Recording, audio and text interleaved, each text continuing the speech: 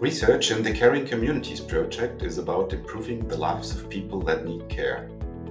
Production of knowledge is a means to that. Innovative actors need information about environments of action, institutional structures and financing opportunities. We, as researchers, aim to provide innovators with the best resources available, be they knowledge or methods. I would like to share that we as scientists are aware and motivated to bring research out of its ivory tower and put it at service to the practitioners.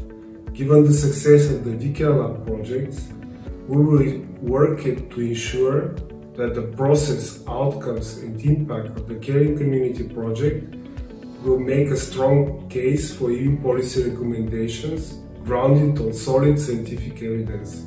Thus, we will ensure that our communities are more resilient and just.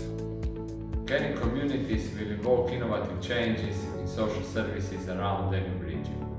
It is a very special project as it will show what kind of social impact you can achieve when you develop structures that enable social innovations to flourish.